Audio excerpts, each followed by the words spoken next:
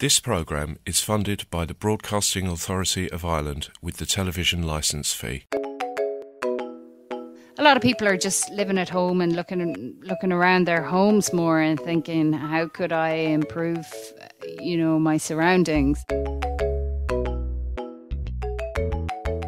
So from that point of view, from a kind of quality of life point of view, to be surrounded by beautiful artwork, it's something that appeals to people more now that they have been forced to spend more time in their living space.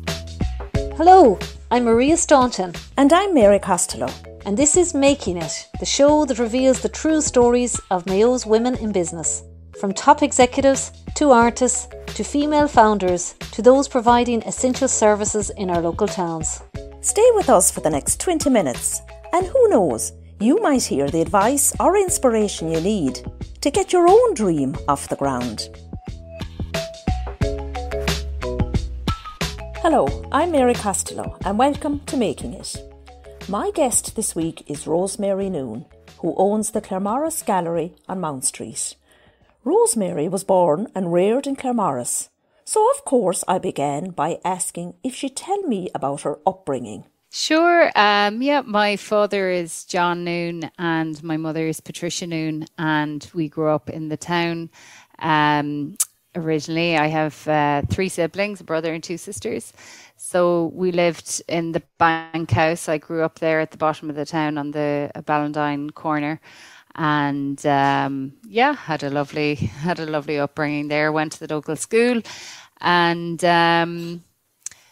then we later moved out the country, just a couple of kilometres out, to an old house that my parents took on and renovated, and that was a big part of our childhood, I suppose, being involved in the transformation of the house and moving out to the country and kind of getting interested in wildlife and woods and exploring around there, and we weren't the little townies that we had been.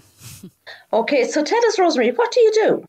Well, I do 2 things professionally. I work in the Hunt Museum in Limerick as the business development manager there. And I run Claremorris Gallery, which I opened in 2007. And that's a commercial gallery that sells contemporary Irish art. Artists at every stage of their artistic development. So I would show young artists just straight out of college to very established, or some of them have passed away, artists like Tony O'Malley or Hughie O'Donoghue or Donald Teskey, and artists who are very well known. And then the whole range of artists that will be considered mid-career, and so it's the full range, really. And I believe that was in your father's. Your father was a vet. Am I correct in saying that? And this is in his premises, formerly the veterinary surgery. That's right. The building was actually my father's grandmother's, so it's been in the family for a long time, and he had an office there, his veterinary surgery, for many years, and when he retired it was left vacant, and I was happy to take it off his hands and turn it into a gallery. So that was in 2007. I had been living abroad and I moved home at that stage then to start the business. And can I just ask you, where did it come from, art? Like, was art to be your journey? What was your aspirations? Would say in leaving cert, did you know exactly what you wanted to do? No, I still don't know what I want to do. I was exposed to art since I was a very young child, and it was always a big part of the background of my childhood. The Claremorris Open Exhibition was in its heyday when I was a toddler, and my mother was involved in it at that stage, and so I have very vivid memories of seeing contemporary art and meeting artists, and just the excitement of unwrapping the paintings up in the college in in the boys' school, and seeing the works going up on the walls, and it was just such an exciting thing to witness, I think, in a small town where not a whole lot happens a lot of the time. So then after that, I mean, my mother was very interested in art and very involved in organising art exhibitions and later festivals with the George Moore Society, and she brought art therapy into her practice as a psychiatrist and introduced it into the health service, and hired professional artists to work with clients in the day centres. And so it was just involved. I was just exposed to art and artists in so many different ways, and would visit studios. And you know, then every year there was a George Moore Festival from 1989 for about, I don't know how many years. There was an annual summer George Moore Festival where just writers and artists and all sorts of creatives would descend on Claremorris, and we get to listen to them perform or watch them perform, listen to music, see great exhibitions, and it was just always the most exciting part of life. But Rosemarie didn't go into the art world straight from school. After a course in performance at Liberty's College in Dublin, she went to study English literature at the University of Ulster, with a year abroad that took her to Canada. And it was from there that she went to Chicago's School of the Art Institute, where she gained a master's in art administration. After that, work followed at San Francisco's Museum of Modern Art, and then in New York at an organisation promoting Irish art in America. Returning to Ireland, where did the idea come from to open a gallery of her own? I suppose I'd always been organising exhibitions, and it was part of my master's degree. I'd organised exhibitions. I had toured shows over from Ireland, actually, in Chicago when I was there. And I mean, it was just always kind of second nature to me to get involved. It just seemed like a logical next step at the time. I was very, immersed in the art world, having just come from art school. I had a lot of connections who were artists, and I just really wanted the challenge of trying to create a strong program for a gallery, and working with people I've always, that I found really interesting to work with, and pulling together ideas for shows. And there was so much creative freedom involved in running your own business and showing who you want to show, working with who you want to work with, and collaborating with people that you really want to work with. There was a lot of it just really appealed to me as a career path. And also at the time, the art market was really on fire, and it was kind of crazy what was going on at the time. So in terms of sales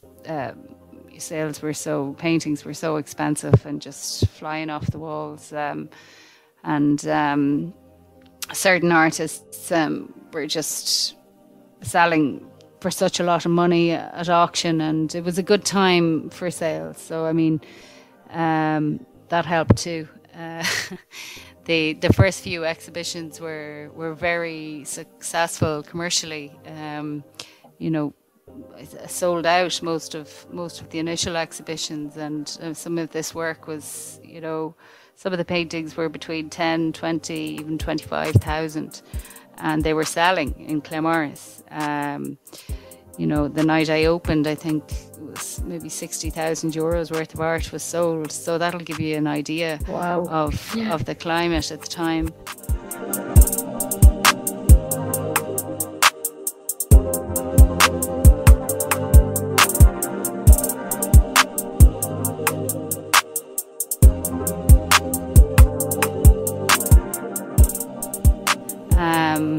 And then obviously after that there was a huge recession that we all know about, and it it was a different ball game. You'd have show after show where nothing sold at all. Or were you many years in the business before the crash hit, Rosemarie?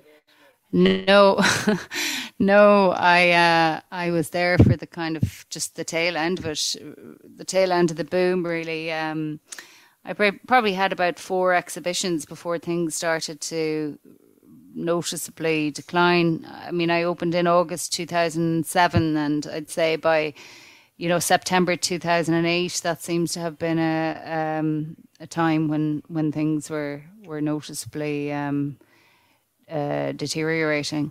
And how are things in the art gallery? I'm sure things have picked up since that, and businesses. Yeah, well, in 2014, I would say things started to pick up for me. Most of my business is done, privately, through people, I guess, I've met over the years who would buy every year, and collectors that you would make contact with. Some of them haven't been to my gallery, or and they will buy without seeing the work in the flesh, because they might be familiar with the artists and familiar with their work. So I would have a pool of collectors who would keep me in business, basically. And then outside of that, you have exhibitions, and they would be also sales, but to more local people, or sometimes people travel to see them. There's always been a spectrum of clients. So there may be, there's a core group of collectors who are just art lovers and have been buying from me through the recession and through the good times, and, currently. And they come from different walks of life, and some of them are just passionate about art and can't help themselves. They just collect voraciously, and they'll always be like that. Then others are, they might buy a new house and want to fill it with art, and then they'll never buy again. And then others are very flippant. They tell you they'll buy painting, and then they it won't go through, or they'll let you down, or there's different relationships with that core group. But then outside of that, I would have buyers who are of normal means and would have jobs, but don't have a budget for art. Very few people have a budget to buy art. So they would buy work over time and set up a payment plan with me. So they may buy a piece for €1,000 and pay it over 6 months in monthly repayments. It's not something that everybody offers, but I wouldn't be in business if I hadn't. It works for me because you can manage cash flow, and it works for artists as well to know that they will have a payment coming in at a certain day each month, and that they can plan for that as well. So yeah, I mean it's an advantage that you have over other galleries as well, because not everyone will offer it, and it's an advantage that you would have over auction houses, for example, where you have to pay up front. So it's been very important for me. You would always have that sort of balance of lower price sales to a greater number of buyers, with then your kind of core group of people who buy in a much higher price range.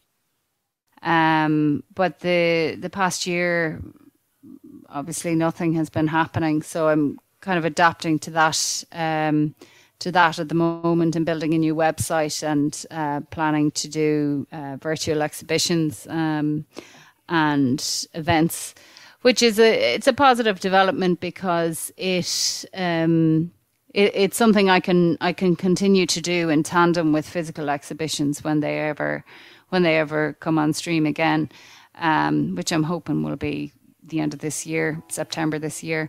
That new website is claremorrisgallery.ie, and it includes an online store where customers can browse and buy art, along with the virtual exhibitions Selling online is another new departure for Claremorris Gallery. We're in Claremorris Gallery. Today we are in conversation with Peter Burns. When you started in your career and you showed here 10 years ago, your work was much more allegorical and the references to mythology. I think you have to adapt to survive. I think that it's very hard to appreciate art when you're looking at these small JPEGs on a screen. I mean, I really miss seeing real art and seeing good art and walking into a gallery and having that sort of visceral experience of art. I think there's no replacement for it. I just think, but we have to do the best we can, and a website is the next best thing. So I do think that people, I mean, I've been looking at exhibitions online for the last year and I'm just a bit jaded by them. But I do think a lot of people feel that way. But at the same time, people have been buying more art in the last year than they have been in the previous 4 or 5 years. So business is good. And what do you think the reason for that is, Rosemarie, that people would be buying more art now? Because we're thinking maybe is there less money around? But obviously not. I suppose people are spending less money in one sense. I think it depends where you're coming from. I think a lot of people are just living at home and looking around their homes more and thinking, how could I improve, my surroundings, and prioritizing that a bit more. I would say probably. So from that point of view, from a kind of quality of life point of view, to be surrounded by beautiful artwork, it's something that appeals to people more now that they have been forced to spend more time in their living space. And then there's people at a different level, I guess, who are investing in art because they can see that it's costing them money to keep their money in a bank, and they can see certain artists really increasing in value, and they come at it from a more investment point of view. But I would say I'd say it's mostly to do with people wanting to live with art and being interested in art in a way that they didn't maybe take the time to be interested in art before. Do you think, Rosemarie, that for women setting up a business, do you think it's more difficult for women going down that route of setting up their own business? No. I don't. I mean, we were surrounded by very successful women, female entrepreneurs. I mean, I think it's probably harder to to break the glass ceiling in the corporate world, in certain sectors, in legal and banking and finance and that kind of thing. But as far as your own startup, there's nothing stopping you, I can only speak from experience in the art world. I mean, at the level, I've never experienced any disadvantage. It is dominated by men. I mean, if you go to an art fair, like probably 80% of the galleries will be run and owned by men. But it can be an advantage as much as a disadvantage. I definitely think there are equality issues in the workplace and in industries, but I just at the level I operate at, as a startup, a gallery in a small town that tries to reach a big audience, it's never occurred to me that it's an issue. I think it's an issue for artists. I think female artists don't have as easy a ride as male artists, actually, and I think that their work will never appreciate the same as work by male artists, and you see that play out in the auction houses and that. So that's definitely it's definitely noticeable there. But, and can you talk to us about what gives you a buzz about your work? You know, describe, we'll say, the kind of moments that are the big rewards. Well, I really love when an exhibition comes together well and you can just, stand back and enjoy it. What I'd most enjoy would be when I come across like young artists I wouldn't have seen before, who wouldn't have exhibited and would be just under the radar, and just to meet them at that stage of their career and exhibit their work. It's really exciting then to follow their careers and see them do well, and just feel like you're a part of the beginning of that journey. I get a good kick out of that. And also sales, it's great to it's always great to make sales for artists, and I find that rewarding. You've been listening to Making It. A very big thanks to my guest this week, Rosemarie Noone of Claremorris Gallery. If you'd like to get in touch with comments or questions, we'd love to hear from you. Find us on Facebook, Instagram and Twitter at Making It Mayo, or you can email makingitmayo@gmail.com. This show was recorded remotely for Claremorris Community Radio. For more information, visit ccr946.ie. I'm Mary Costello. Until next time, thanks for listening. This programme is funded by the Broadcasting Authority of Ireland with the television licence fee.